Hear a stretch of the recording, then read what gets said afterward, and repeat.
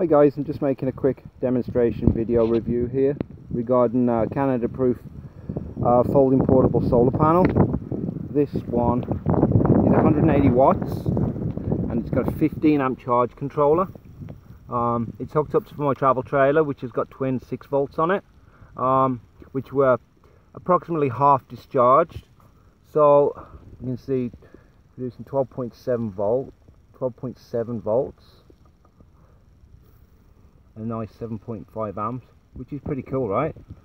On the charge controller there, you can see that the battery indicator that shows that it's 3/4 is illuminated.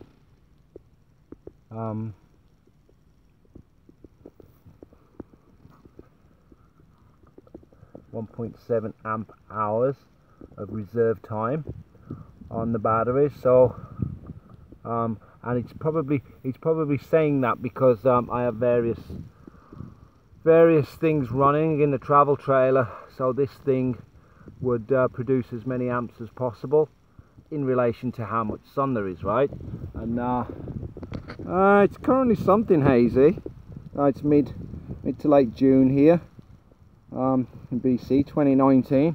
But yeah, this isn't an out of the box review. I've been using this thing for 3 years now, and to be honest with you, I have looked after it. I try and put it away dry, but I've just purchased this 25-foot cable that I've just plugged in as well. I'm just trying that first right now today, because where our travel trailer was when we were camping, it wasn't in a good location for the sun. I would have got a lot more if I could have moved my panel away, but check that out, right? You know, I can put my panel 40 feet away now.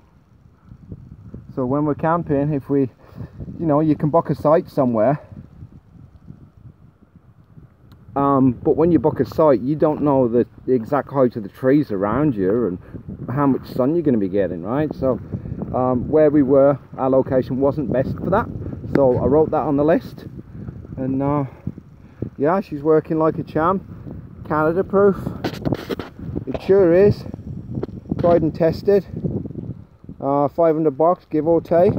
And that travel trailer with the furnace running all night, obviously kicking in and out with the thermostat set at 19 degrees, this thing kept us in business all weekend. 3 days, didn't use a generator, and it was one day where we hardly received any sun as well. So yeah, you can get by with them, but I'd recommend getting the extension cable for sure.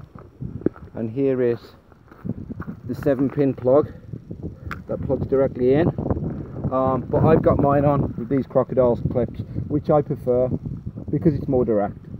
I don't know how much voltage loss you're getting by using this. I don't know where that's going in the trailer, but I know where that's going, right? So yeah, I hope you like my video, and hope that helps you make a decision on whether you want to get one of these things.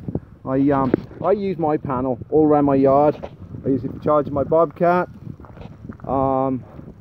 batteries in my dump trailer, because the batteries in a dump trailer don't get used very often. And why use power if you don't have to, right? Buy a solar panel, I think it'll pay for itself over 5 years. Why would you buy a generator if you don't need one? They're obnoxious, right? Especially when you're camping.